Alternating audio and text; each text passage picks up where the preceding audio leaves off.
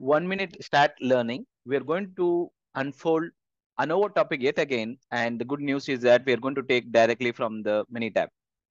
Open up open worksheet and look in Minitab sample data folder and look for cap.